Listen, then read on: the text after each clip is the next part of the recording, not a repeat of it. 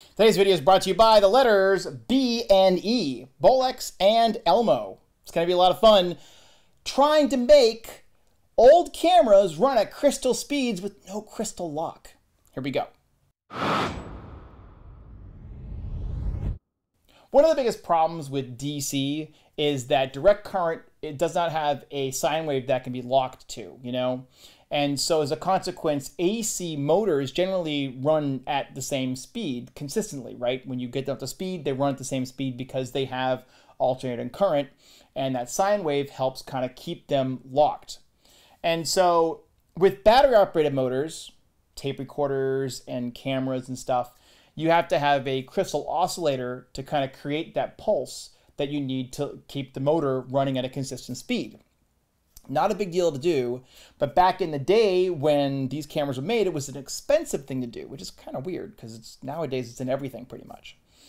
So the Bolex solution was to have an external crystal oscillator box, but for Super 8, there were very, very few crystal oscillator Super 8 cameras where the oscillator was built in. Very, very few.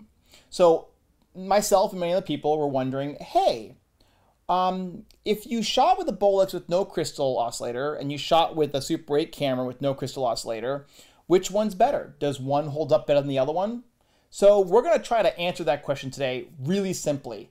And before you kind of go into this long video, I just want to say for the record, believe it or not, the Bolex works. So that's kind of cool. So what we did was that we did an ectochrome test, and you can watch another video about ectochrome, and it's really, really cool. It's long-winded, and it talks about Super 8 and 16 ectochrome. Tons of fun video. And in there, you can see our sound test too. But what we did was that we shot 2 rolls of ectochrome, one on the Super 8 camera, one on the 16 camera, and we did a sync sound on both of them. So I had an audio recorder that was crystal lock audio recorder. I had a slate. I marked the slate on both cameras and both takes, and we basically laid the audio in on our DaVinci Resolve and see if it just stays in sync. Because we already know the Bolex is loud, we're going to take a furniture pad and we're going to put it over the camera like so.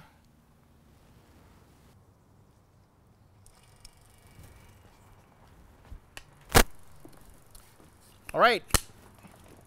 And here we are in 16 millimeter. It's kind of a different look than Super 8, isn't it? Just kind of pretty different. You'll hear the camera's a little bit louder. The Bolex is not exactly a quiet camera, but with the furniture pad, it's not so horrible. This clip should stay pretty close to being in sync, but we have a sync generator coming to us really soon, and we're going to be doing a test all about that later. But I think this camera is pretty close to being in sync, and if it's not, it just means it's not running at the same speed throughout the entire piece. So we'll be good. Now back to you at the studio. So yeah, I think this is a winner. Now, can you do a long scene with it? I don't know, but does it matter? It seemed to be pretty close. Now with this guy is a small problem because Super 8 projectors generally don't run at any given speed very well. So for this camera, we had to scan it to be able to test it. And unfortunately, it doesn't hold a lock. All right, here we go.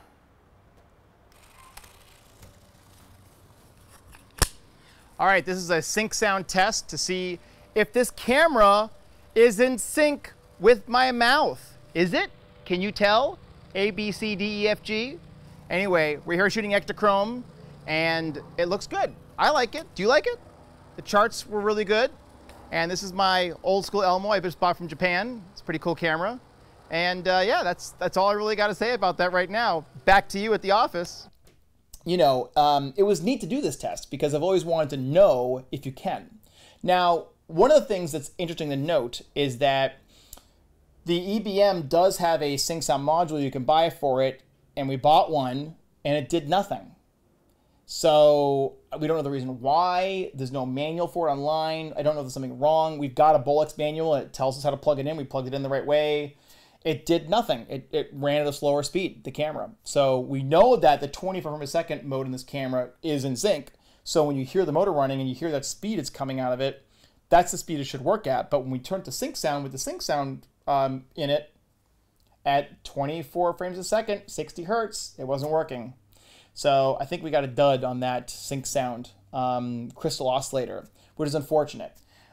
before I throw it away, we're going to try another couple of different cables. We're ordering some cables right now, but I don't think it's worth experimenting too much because it works the way it is, which is quite amazing actually for a camera that's made in the 80s and, you know, doesn't have a crystal lock, for the motor to be so precise running that with a fresh, clean battery that's fully charged, it will stay at a relatively good speed. Pretty amazing, actually. And I hope you like the rest of my channel. Don't forget to like and subscribe, and I will see you then.